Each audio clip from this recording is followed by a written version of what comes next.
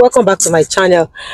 I just did a quick stop at Costco, and I felt it was good for me to do like a tour of what Costco looks like. I didn't do prices, but just a tour for those that haven't been in Costco, people that are new to Saskatoon. Although Costco, you can find Costco in other cities, but typical of how you find things in bulk, how things are packed, where to find things, or the things that you can find really in Costco. I decided to do a tour around Costco and just give you a view around it. So if you're new to my channel, hit the subscribe button. My name is Afolake. Thank you for stopping by. If you have not yet been watching my vlogs, what are you doing? You're missing a lot. And I share so many things that help settlement easy for new immigrants that are coming into a new country like Canada. So if you're also migrating to any part of Canada, all of the videos I share here will be really useful for you to hold on to. So keep watching, click that subscribe button. We are growing, don't be left out. Let's continue to grow this channel and let's engage more. So enjoy the vlog and I will catch up with you soon. Take care.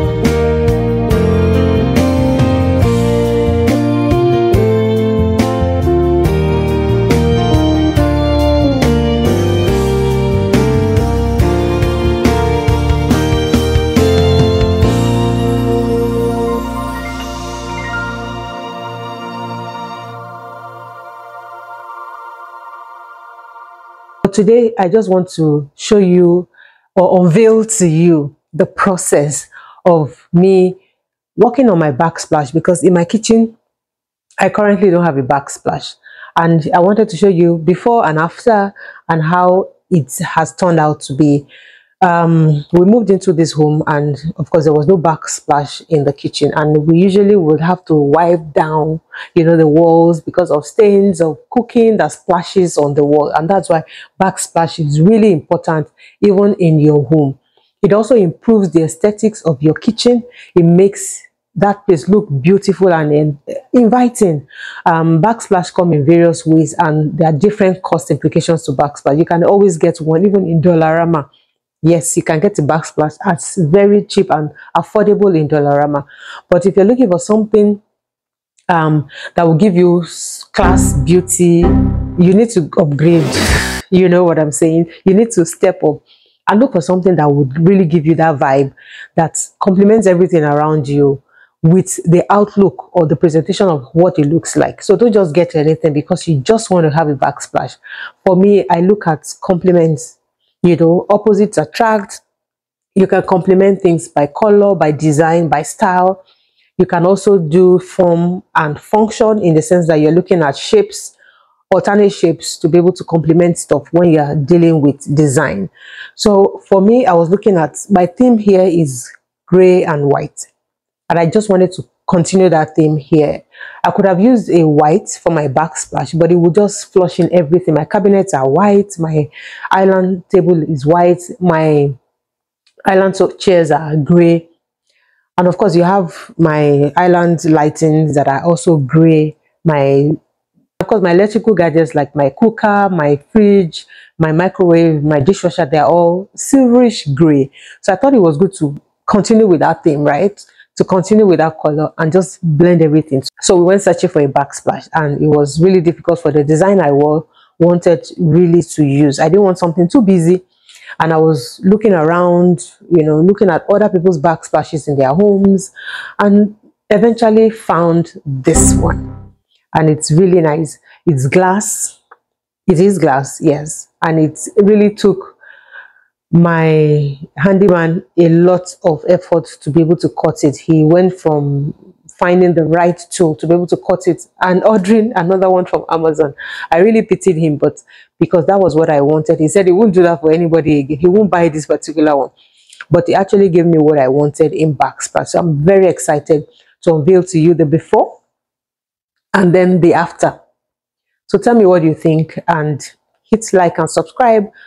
And also put in the comment section what other things you want me to share with you on this channel. I'll keep bringing it to you, DIY, and things that help you to be more efficient, more cost saving, and things that will also improve your style and beauty in your space. So take a look, guys, and see you now.